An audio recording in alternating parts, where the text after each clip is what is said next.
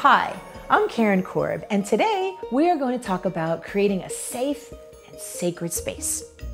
Regular mindfulness and meditation can help you to feel calm and grounded in any situation. Practicing regularly helps you to find the silence in such a noisy world. But when you're first starting out, it's important to be mindful of your surroundings during your meditation practice. Here are some things to consider. Turn off your phone if you're able to. Be in this moment, no distractions and no worries. Use the restroom. It's very important that you're able to relax and focus on your meditation without having to get up. Timing.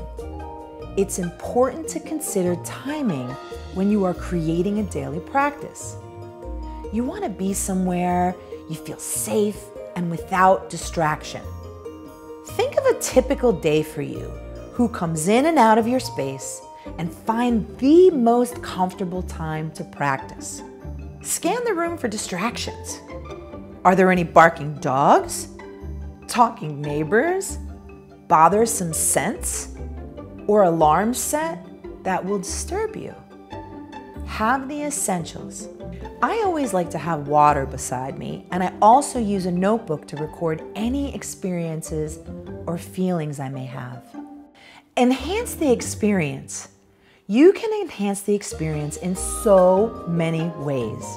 You can use music, candles, incenses, or even just state your intentions for your practice before you begin. My intention today is to stay focused on my breath. Just speaking or thinking that before you practice can make a huge difference. But what if you can't change your surroundings? You can meditate in absolutely any space. You just have to be kind to your wandering brain and trust that you will become more focused over time. Acknowledging things that bother you and letting it go is a huge part of meditation. See it, accept it, let it go, and go back to your breathing. Thank you for watching, and if you like this video, like and subscribe. You can also leave a comment below saying how you would set the scene for meditation. Stay mindful.